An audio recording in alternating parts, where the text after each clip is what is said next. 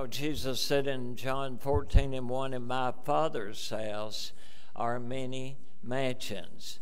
You know, one of the Revised Versions calls it rooms. Now, I've rented some rooms, Jim, that I didn't like. Yeah. But I'll tell you what, when you talk about a mansion, you're talking about something. Have you ever drove down the road and looked up on the top of a hill and say, well, there, somebody's built a mansion? Yeah. But I'll tell you what, in my Father's house are many mansions. If it were not so, I would have told you. And I go to prepare a place for you. And if I go, I will come again and receive you unto myself, that where I am, there you may be also. We got people logging on to the service this morning, and we appreciate them. Gene and Wayne White and Charlotte Deaton, Lola Bunch, Gloria McBee up in Barbersfield, Josh and Eva up in Illinois, Kewanee, Illinois, and Angela Payne. Just people, I'm just getting everybody interested this morning, getting them logging in. But tell other people about the service. I'm going to preach a sermon this morning that expands our Sunday school lesson, one portion of it. I didn't know that when God woke me up with it, but when Brother David started teaching it, he touched on a very important aspect about our Christian life. So that's what I'll be sharing today. But it's good to have you here. It's good to be in God's house. And aren't you glad that we're able to come out and worship together? So praise the Lord for that. Praise the Lord for you. So let's have a good service today and let the Lord bless, and I know that He will. Let's pray. Heavenly Father, we invite you into our service today. We know that without you we have nothing, and we feel nothing, and we remember nothing about the service. We know it's all about you and your glory and praise and your honor. We thank you for that. We love you, Lord, and we praise you in Jesus' name, and amen. What are we singing now? Page 77, Higher Ground. Higher Ground. I requested this song today. This is one of my favorite, number 77. See if we can hear you sing from that back there, okay?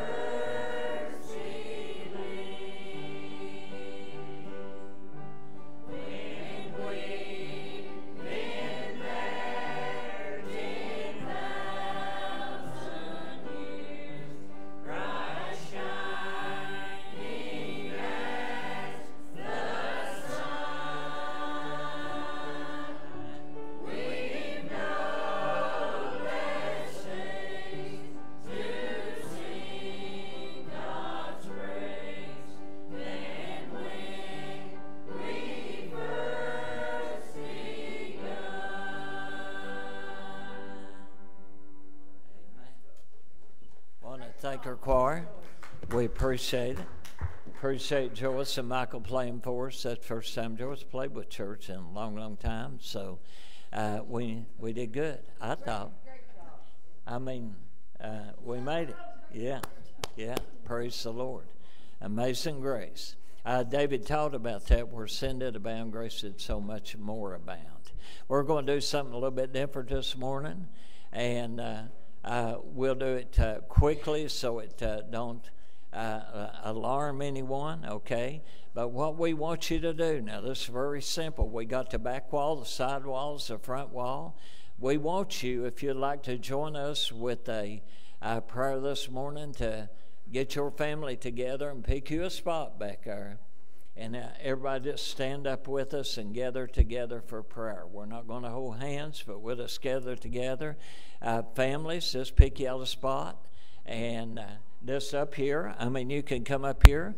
If you're not afraid, you can come up here behind me. You know, you can come anywhere you want to. I just feel like doing this and having a good prayer. Just pick you a spot. Pick you a spot. That's great. I like the way y'all are doing that. That's wonderful all the way around. Yeah. I'll tell you. You know, there's a little sign that says families that pray together, stay together. That is wonderful. But don't this look good? I've been waiting so long. Now, y'all remember this. Make a mental note of this, because we may do it again. Yeah, may. Yeah. So we just praise the Lord for you. And there's so much that we missed in our church services lately. And I'll tell you, our church was traditionally a church that formed a circle all the way around this building. And we're going to do that before long again, too. So let's praise the Lord for it. Who's got a prayer request? I know we're online, but I'm going to speak it. If you speak it, I'll speak it over the mic. Kayla Jackson. Jim Ball. Eddie who? Harris. Leo Campbell. Joanne Miller. Okay. Okay, Wendy Durham. Who else? Okay. Bo Hinkle. Alta Lakes family, buried in Berea this week. Who else? Okay, Jonathan Stivers. Who else? Tim Smith. That's Ethel and Ernest Smith's son up on Caleb's Creek. He's in UT, had a stroke. And Tim is very, very young. And he had a stroke in UT Hospital. Pray for Tim.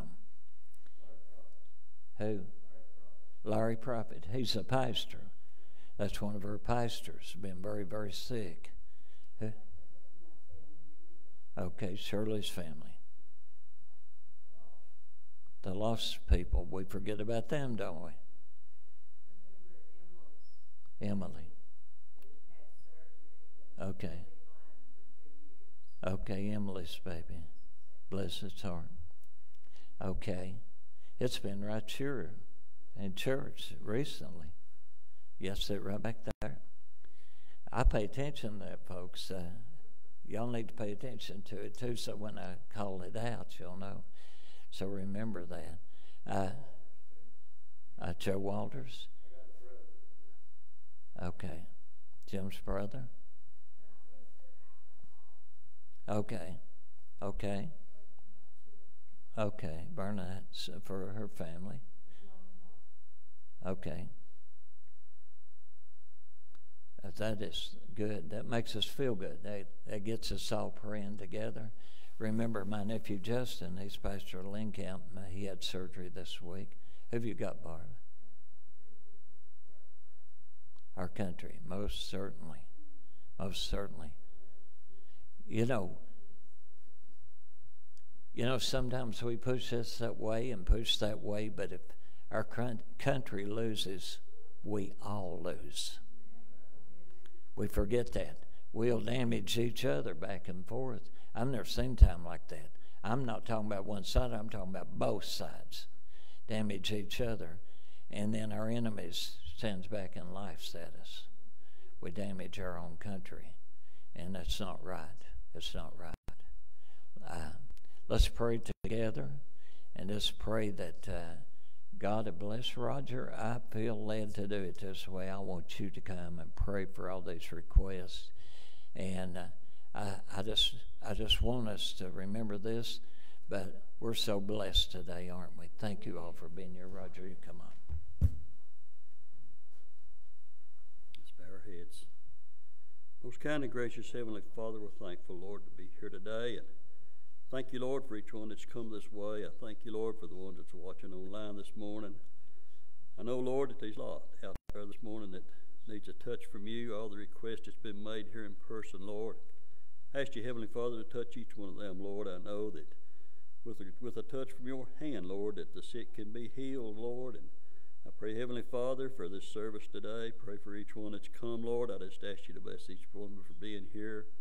Lord, I pray for the brother that stands before us today, Lord. I just ask you to give him what you'd have us to hear. And Heavenly Father, most of all, I pray for that lost soul this morning, wherever it might be.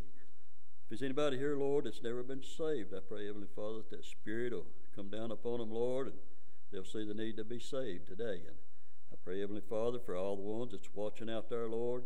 I know there's many that's got to be lost that's listening to us today, and I pray for each one of them, Lord. I ask you now, Lord, to go with us throughout the service. Bless each thing that's done.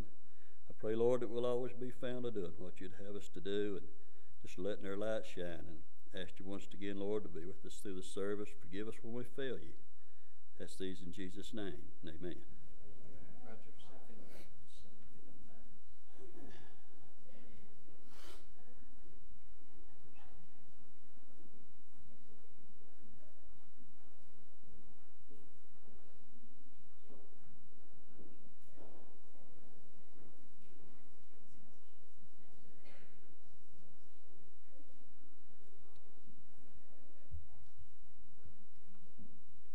Once again, I'd just like to invite everybody into our service. It's just a worship service. And anybody got a song this morning on their heart?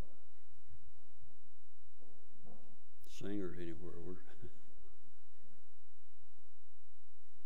If we get anybody, looks like I'm going to have to draft somebody for now. No singers this morning. Are you ready? Yeah. Okay. Pray for... Pray for. Sorry about the short notice. Yeah. Pray for Brother Vernon. I'll tell you, I got a break there, didn't I?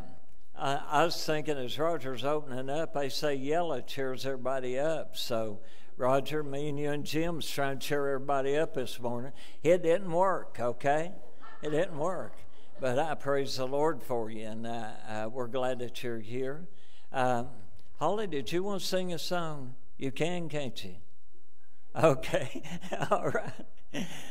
I promise you I won't kid you about your trips, okay? We appreciate them so very much and glad they're back. But we're thankful for being in God's house. Just come sing what's on your heart, okay? I think sometimes that's better, don't you? Y'all pray for them. We got us a duo going here now, okay. Let me go ahead and give the scripture I'm preaching out of while they're coming. I'll be in John chapter 10 and verse number 11. John chapter 10 and verse number 11.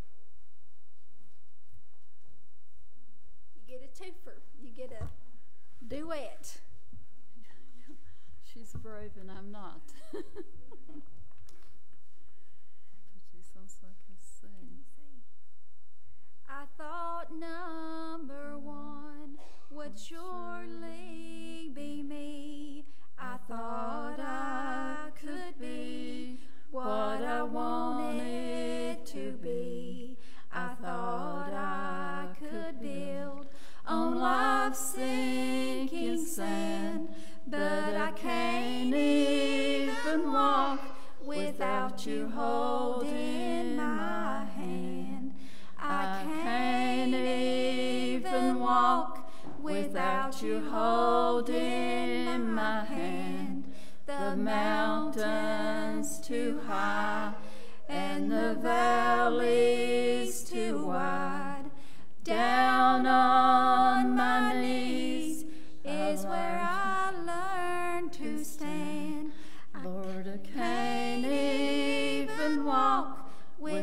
without you holding my hand. I thought I had done a lot on my own. I thought I could make it all alone. I thought of myself as a mighty big man, but I can't even walk without you holding my hand. I can't even walk without you holding my hand. The mountain's too high and the valley's too wide. Down on my knees, I learned to take a stand. I mixed it up. You're fine. Lord, I can't even walk without you holding my hand. I can't even walk without you holding my hand. The mountain's too high and the valley's too wide. Down on my knees is where I learned to stand. Lord, I can't even walk without you holding my hand. Lord, I can't Even walk without you holding my hand. I messed you up on that part. I can't never get that. It's the problem I have. I want to tell everybody that when I was laying at home in bed and couldn't get up, I heard her get up and sing a song. And I lay there and cried. It was such a blessing to me. And it's horrible when I know a lot of people's been through it, and I'm not no better than nobody else. But I lay there and watched my church, and it blessed my heart knowing that I had them there for me.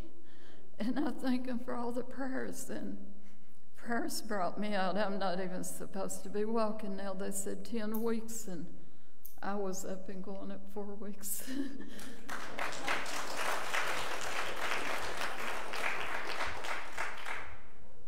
Thank you all. Thank you, girls. We appreciate that. Barb said she wasn't supposed to walk for 10 weeks. She's out at 4. I hope your doctor's not watching this. So anyway, that's where they say we're not responsible for any of the content other than our own, all right? But we appreciate that. I can't even walk without you holding my hand. What a true, true, true song.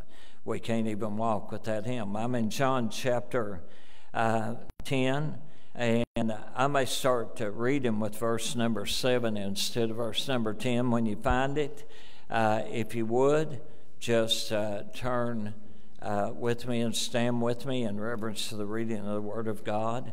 You know, the standing for the reading of God's Word comes from the book of Nehemiah, basically and fundamentally, because that they were commanded, not requested, but commanded to stand at the reading. You can't even get people to stand for anything anymore, hardly.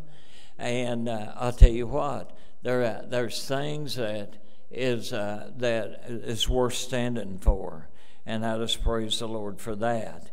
And I want to share this sermon God shared with me this morning, and I just want to share it with you, beginning in verse 7. Then said Jesus unto them, Verily, verily, those words mean of a truth, or a validation of the truth. Verily, verily, I say unto you, I am the door of the sheep. Now remember that verse. I'm the door of the sheep, or the sheepfold. The sheepfold was a place in Jerusalem where people would come and bring their sheep, and they'd stand at the door and call their name. I'm the door of the sheep. All that ever came. Did you notice that word he used? All that ever came. All that ever came. David told them that this morning. I mean, from the foundation of the world. All that ever came before me are thieves and robbers. But the sheep did not hear them. Verse number 9. I am the door, but me, if any man enter in, he shall be saved, and shall go in and out and find pasture. Verse number 10, the thief cometh not but to steal and to kill and to destroy. I am come that you might have life, and that you might have it more abundantly. Now here's my text verse in the next two verses. I am the good shepherd, and the good shepherd give his life for the sheep. But he that is a harlot and not the shepherd, whose own the sheep are not, seeth the wolf coming, and he leaveth the sheep, and fleeth, and the wolf catcheth them, and scattereth the sheep. The harlot fleeth because he is a harlot, and careth not for the sheep. My message title is very simple, and it's part of the text. The title of the sermon today is The Good Shepherd. That's what I'm going to preach on. That's what God is leading in, and I just asked him to bless in that. Jim Jones, would you ask God to bless?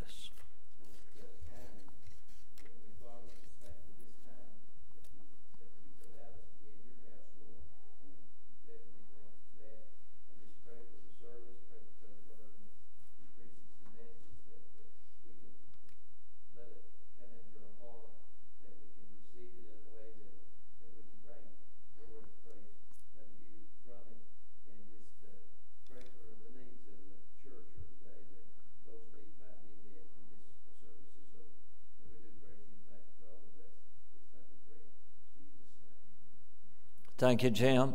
There's something very, very interesting about this text verse.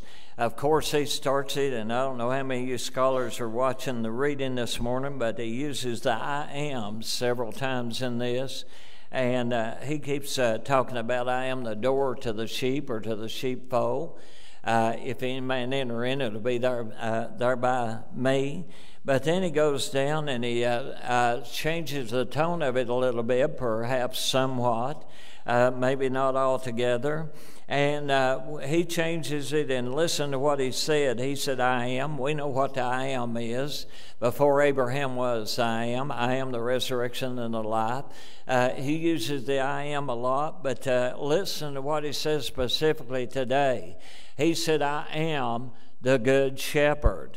The good shepherd. I'm going to be very detailed on this sermon today. And he said, the good shepherd giveth his life for the sheep.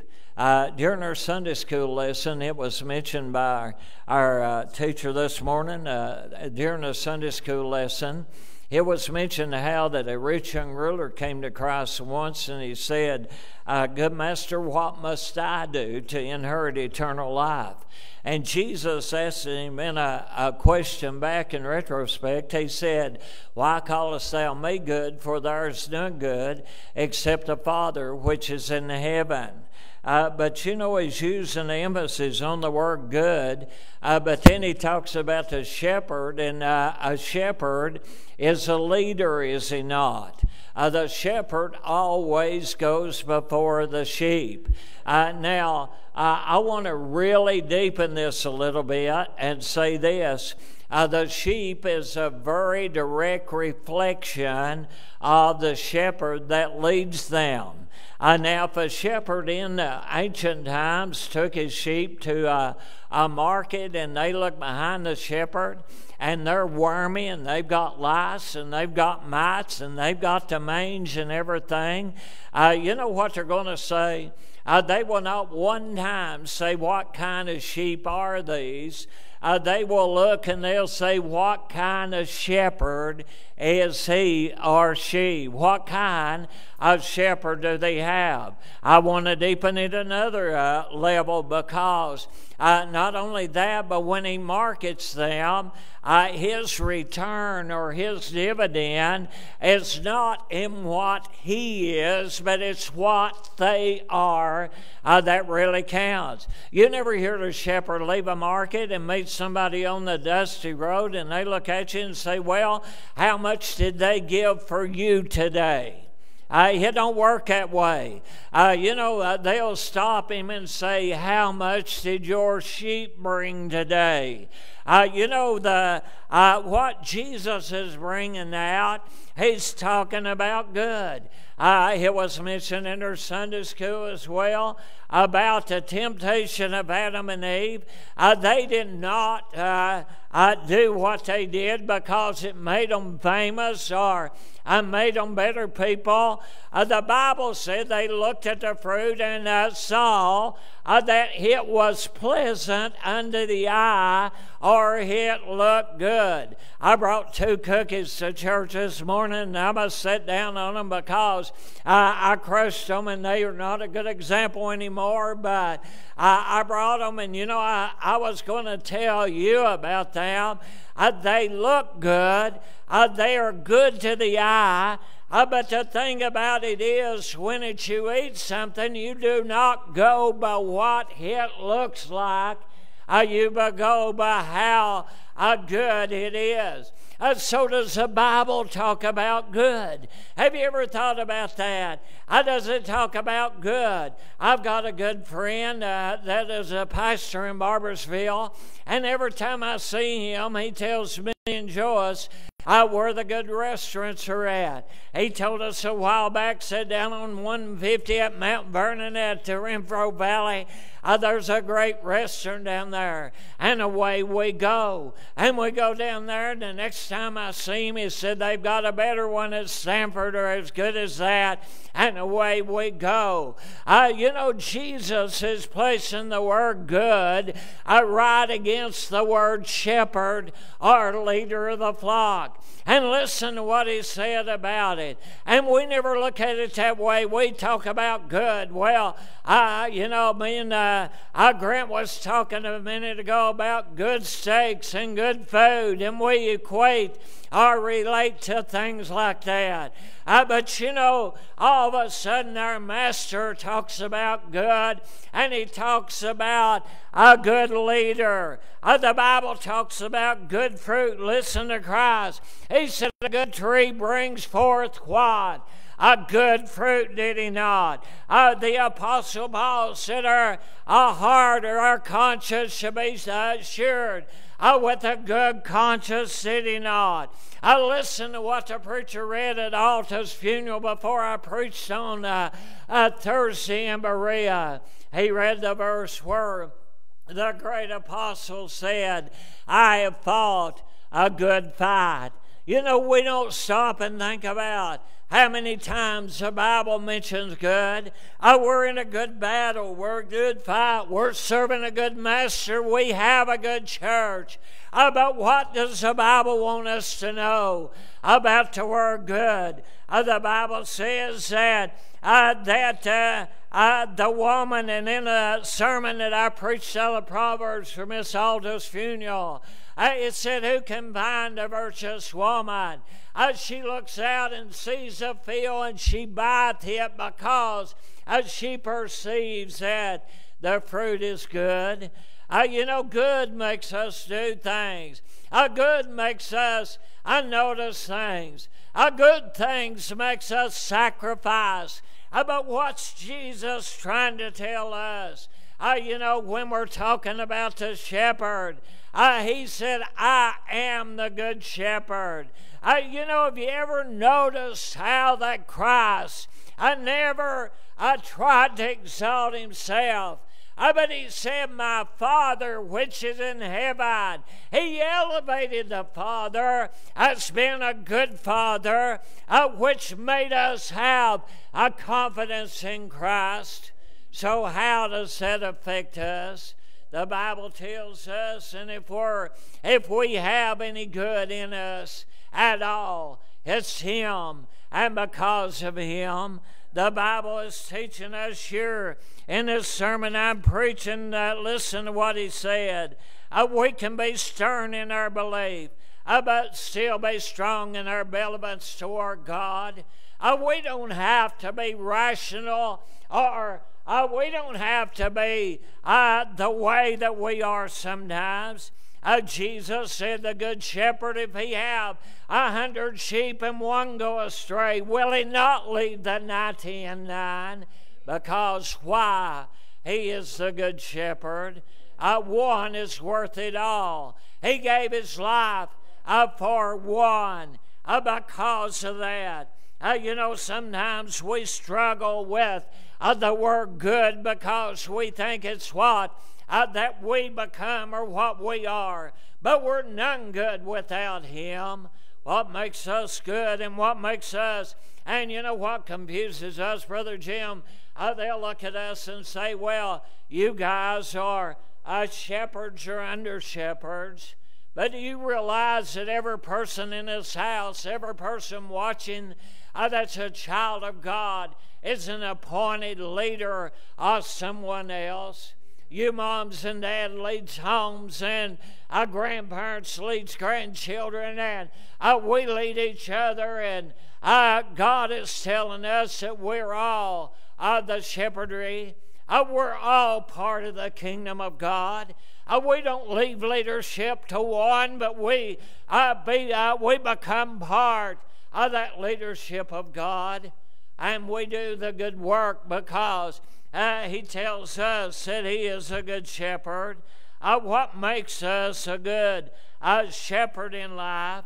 The first thing has been humble. The Bible tells us that we will humble ourselves under the mighty hand of God, that he'll lift us up.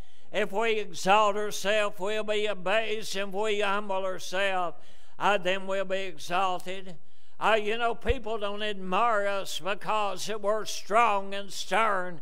It may attract some people, but people that mean well are attracted to leaders that are humble in life and love them. Leadership's not, you can't drive sheep.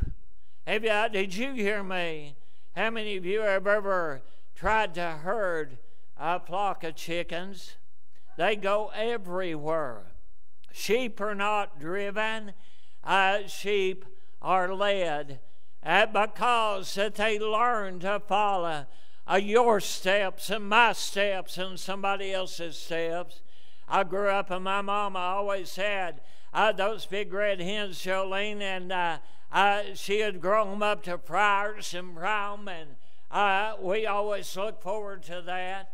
But how many of you has ever took a crumb of bread out in the yard and you just one crumb and you throw it out and one chicken will run to get it, and if you got 50 more, the other 49 runs behind it just because they know it found something good? Have you ever seen that?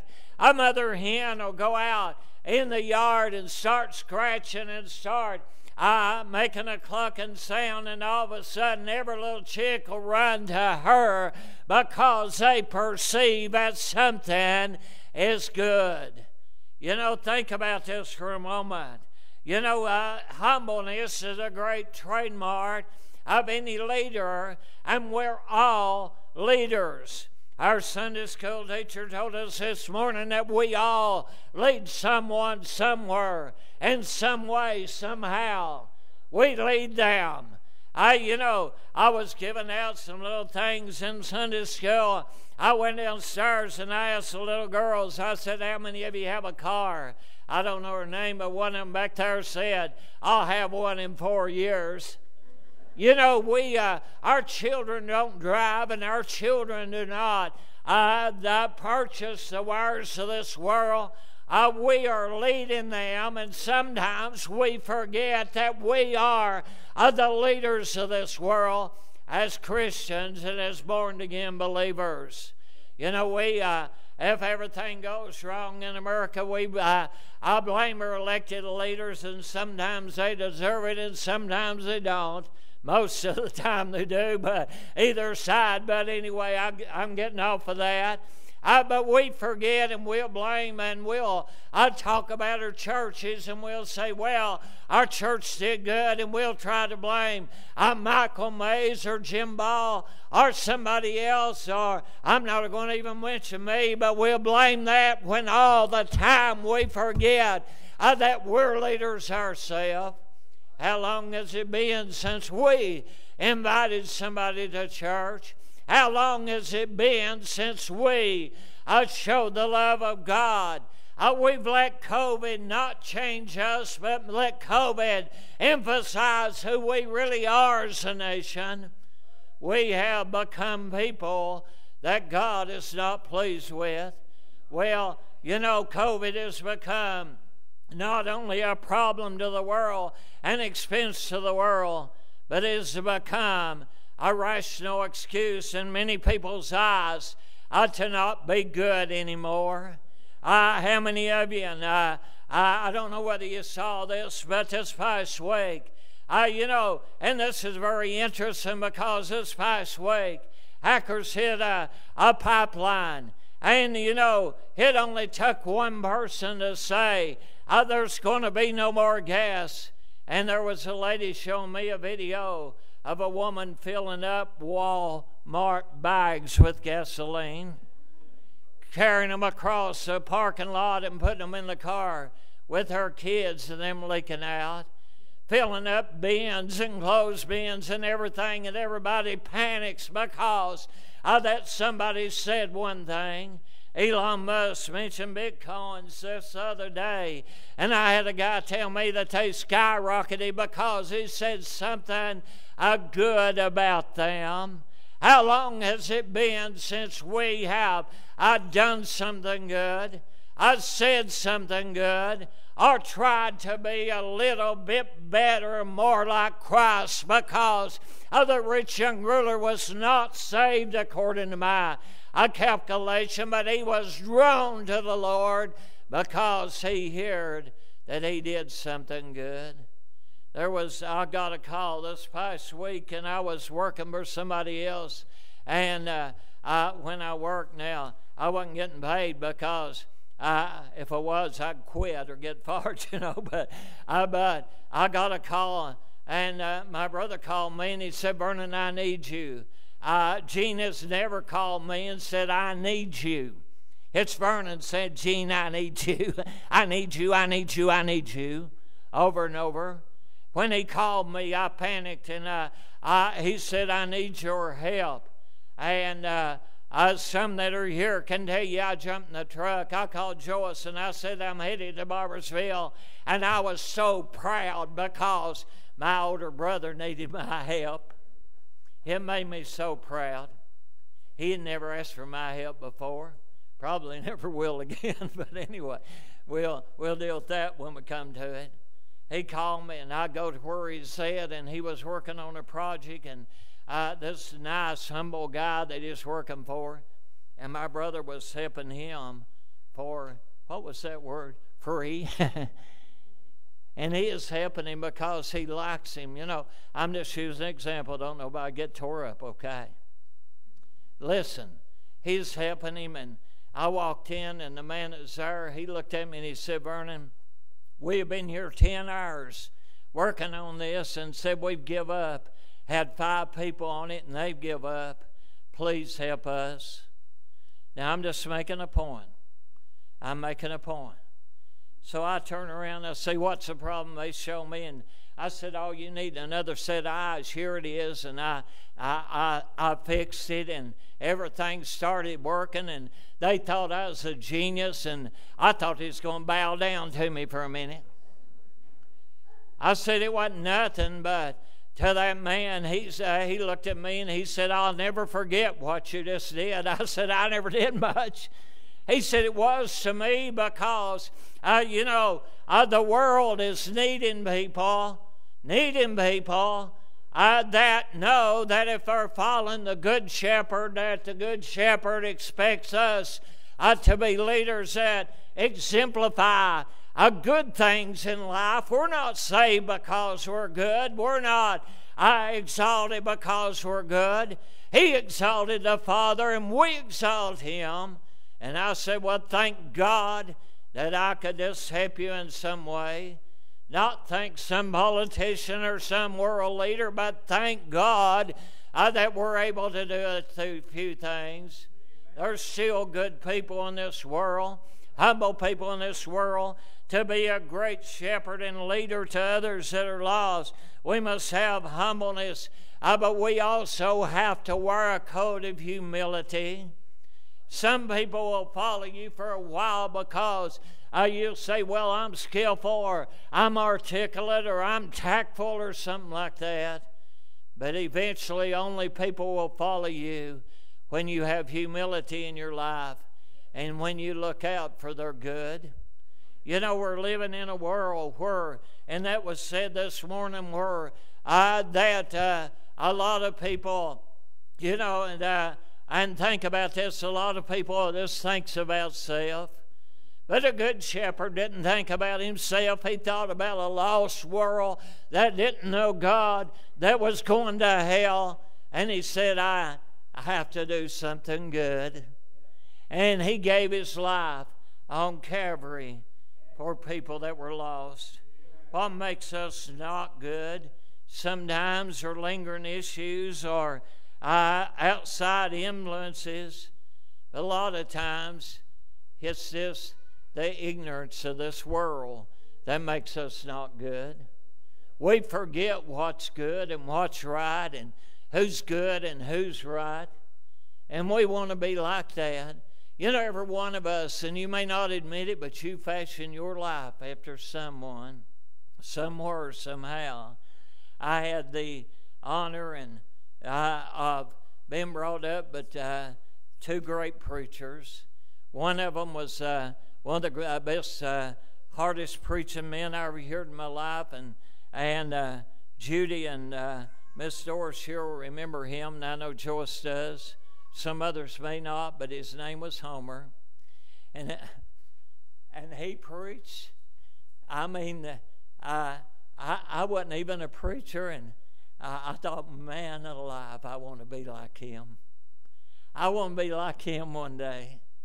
And then I had another pastor who's one of the greatest leaders that I ever was led by, and his name was John.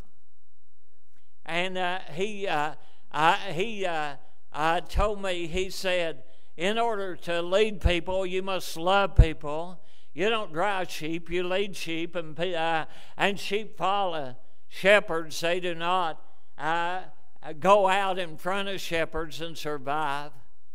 But I thought when Jesus said, I am the good shepherd, followers become like leaders, and they're identified by whom or whomever they follow.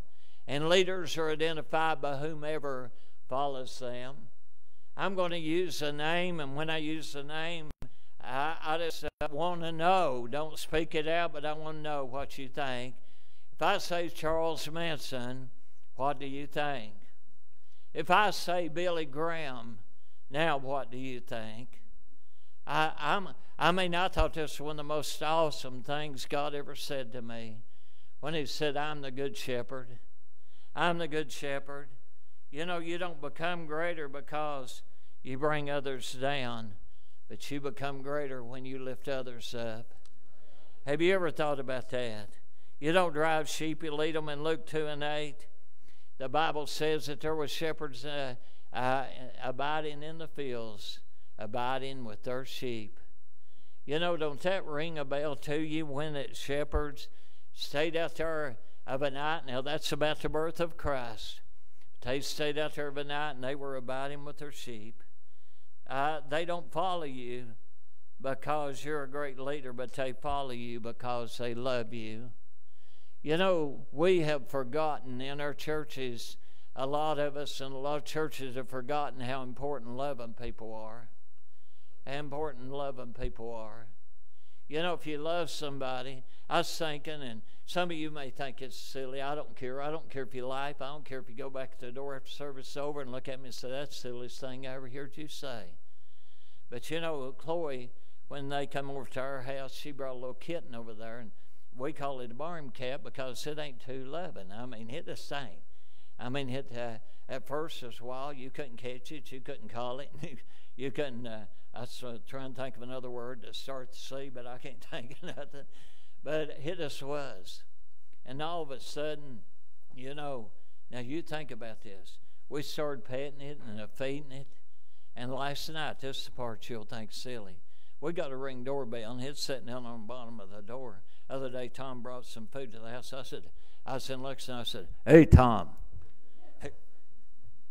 So we got a Ring doorbell, And you can hear what people says through it, and they can hear you back. Ain't that amazing? Yeah. Ain't that amazing? These kids saying, no, that's technology. No, that's amazing. But last night, Jordan had let the garage door down.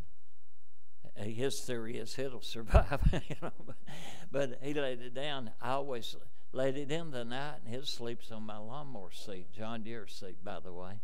It loves it. I told Jordan, I said, when y'all move, you got to buy me a new John Deere seat because that cat won't go with you without that seat. It sleeps there. Last night, somebody put a bag of dog food in its seat, and I turned the light on this morning, and it's sleeping on top of a box, and it wasn't happy. But he had locked that cat out. I'm almost done. He locked it out. About 11 o'clock, our Ring doorbell went off of a night. That's scary. It went off. I thought, who on earth is that? And that cat, now I think that it knew that it was calling me. Here we go. But it comes up, that doorbell sitting down next floor, and it comes right up in that camera, Shirley, and it went, meow. I told Joyce, I said, he has locked that cat out again. I go in and raise the door about that high. Now think about love for a minute, about that high. And its name's Melissa. It ain't named after nobody, don't nobody get an idea. And I said, Melissa, come in. And it come right in there, and it looked up at me, and it's like it said, thank you. I'm just showing you what love can do. You can kick your dog every time you go in the door. After a while, it'll either bite you. Are you with me? Or it won't be there. It'll either bite you or leave. Am I right? But if you go in, even animals know what love is. That's my point on the kitten now. That's my point. I'll get harassed over that cat for 2 weeks now. But listen, that's my point about it. Even animals learn to love you. But Jesus is telling us when he said, I'm the good shepherd, and the good shepherd gives his life for his sheep. He is telling us, if everything else can understand God, why do we not understand God? Why are we still on this theory? A theory is something that's never been proven. Something never. When I worked at AMP at 19-year-old, first of the month, we was in a little store, and we sold so much milk, I'd bring milk out on a pallet, and people would take it out of the crates and put it in their buggy, and I'd never put it in a cooler. I brought it out of the cooler. Don't nobody panic, okay? Brought it out. And we had an engineer come in one time, and he said, theoretically, you're doing this wrong. I said, theoretically, I may be doing it wrong, but no theories have been proved, so till you prove it, I'm going to do it the same way, okay? But let me tell you something that is proven. That is the love of God. And you know, if you want people to follow you, then you need to do something good. Amen. And I'm preaching to a big congregation out there. You need to do something good. You know, the world is filled with hate and envy and covetousness and greediness. Did you notice when I said greediness, I make that face, greediness, that has destroyed a many of a home, many of a family, and a many of a church. But our world is needing people that still remember there's something good. You know, he said, why callest me good? There's none good but the Father which is in heaven. But you know, Christian people, You know, when he talked about the Good Shepherd, and we say, well, we don't have a good church unless you're good. No, we don't have a good church unless we're all striving to be good. And we're all striving. A lot of leaders in life have thought they could go it the other way. They'll be great for a while, but then they'll be brought down. They'll be brought down. It don't work like that. It don't work like that. You know, if I was in a war, and I'll just conclude the sermon this way, but if I was in a war and say, I'll use Tom, he's family to me, but if I was in a war and me and Tom was there side by side in foxholes, I'd rather Tom love me and look out for me than I have for him to be the greatest warrior that's ever been born. He can have medals hanging all the way down to his belt line, but if he don't love me, then it means nothing. The Apostle Paul in the love chapter in the Bible, 1 Corinthians chapter 13, said, without love we become as a tinkling of a cymbal and a sounding of brass. Means there's no distinction. You know the distinction between us and this crazy, mad world that Michael sings about? Michael, would you sing it for the invitation? Get ready, because I'm almost done. You know what makes a distinction between us and those folks? You know, the Bible says that in the New Testament that the man of old was identified because he went about doing good. You know, me and Joyce was going to Berea on Thursday, and we had been to the funeral home 2 or 3 times this week, and we was going up there, and we was talking about all this funeral, and I said, God's already given me the scripture. She asked me, she said, does it make you nervous to have preach a funeral? I said, not if God's given me the sermon, it don't. Now, if I go it on my own. And she said, well, it should be easy today because you can't say nothing but good. Now, think about that for a minute. Just think about that for a minute. Because Miss Alta, Joyce would go to give her a perm and do her hair and take care of her. And Alta would say, have Vernon drop you off. And when I go back, she'd have me grilled cheese, potatoes. Am I making you hungry, Michael? And she'd always make me one of them custard pies. Now, how could I preach her funeral without saying something good? You can't do it. No. You see what I'm saying today? This is one of the rare instances in the Bible that Christ links the word good with the shepherd. Good is the act that we do, and something that identifies us. The shepherd is the leader. And he said, even as your shepherd, he said this, I am the good shepherd. And the good shepherd gives his life for his sheep. You know something? There's one allegiance that will never break down. If you're good to people, they'll remember it. If you're bad to people, they'll have to hire pallbearers to come to your funeral. Yeah. But when you're good to people, people will remember it. You may say, why are you preaching this? I don't know. Ask yourself. I don't know. You know, if I'm led by God and I preach it, I don't know. But somebody in this house knows. Because the Bible mentions good over and over and over. Think about it for a moment. You say, well, the preacher's supposed to bring people to church. No. The people, everybody, we're all leaders. The preacher should do this and preacher that. We're living in a society, it's so easy to blame other people. And guess what? It becomes habitual. It's her fault, it's his fault, it's their fault. No, it's all of our fault. It's all of our fault.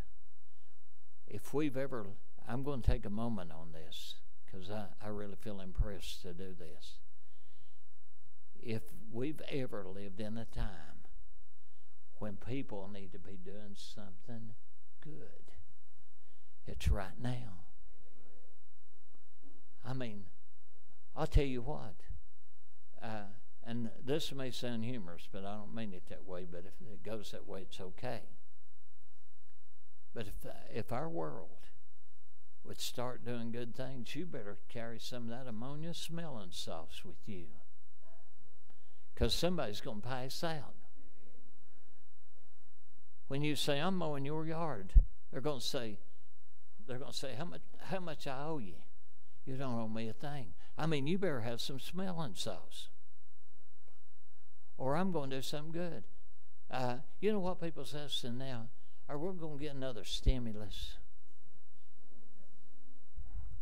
I ain't going to say, no, I ain't going to say that. I'll tell you what needs to be stimulating to us is the Word of God, the Spirit of God. Amen. That's what it needs to be. Don't some of you clap now to break your arm, okay? That'd be something good. All right.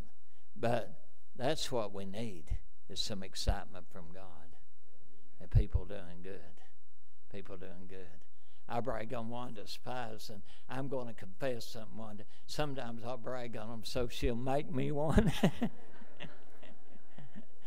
That's so embarrassing to admit that, but they're good. No, Wanda said, no, it's not. But, yeah, don't it make you feel good when you hear something good? When you hear about somebody doing something good? When somebody does something good for you? Amen. Makes you feel good. And you know who it reminds you of? Jesus. Amen. Michael, you ready? That's a message. The Good Shepherd. Altars up.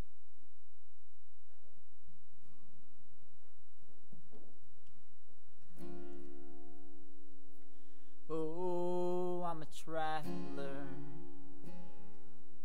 far from home. I get lost, but I press on, 'cause there's a mansion, streets of gold, where I belong.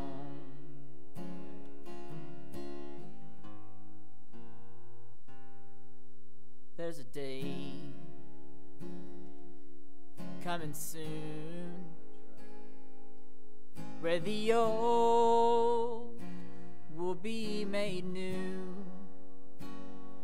and heaven's glory shines like the morning before our eyes.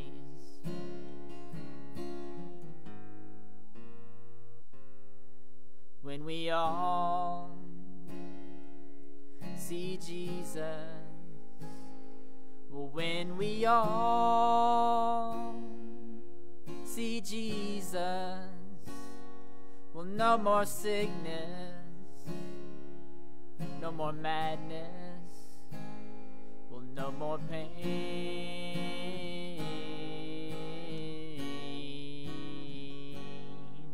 When we all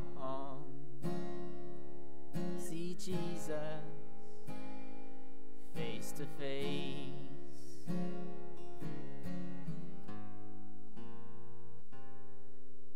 then we will sing with angel voices.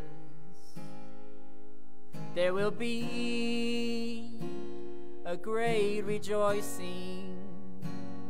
Well, holy, holy, worthy, worthy is the Lamb.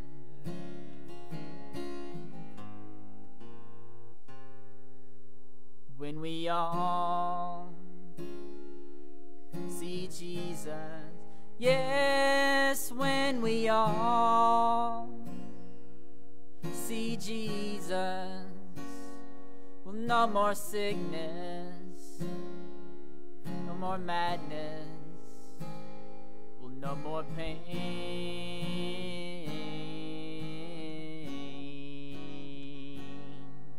when we all see Jesus face to face.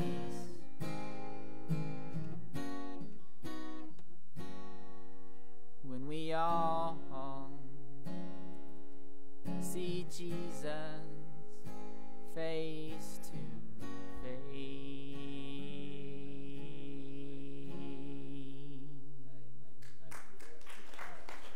Amen. Thank you, Michael. You know, the Bible tells us in closing that sermon out, recompense no man evil for evil, but do good for those who despitefully use you. Pray for your enemies, and pray for those that hate you, and you'll heap coals of fire on their head. Always be on the good side. And when you leave this world, we can say they have fought the good fight. Praise the Lord. Praise the Lord. I'm going to say something about the sermon before we go off Facebook Live. I noticed that several people from different areas logged in right now. Liz from up in, she lives inside of the Ark up there at Williamstown. That's my cousin. She's watching, but we appreciate it. People from Illinois, Chicago, I'm seeing right there, and different ones that we know that's logged in right now, but we appreciate them. Christine Fields is asking for prayer for her granddaughter, and Christine, we see that, and we'll be praying for her. But we thank you for joining us today, and we just thank the Lord for you. Jason will take us off there, and I need to make one final announcement with our church, and then I'll let you go.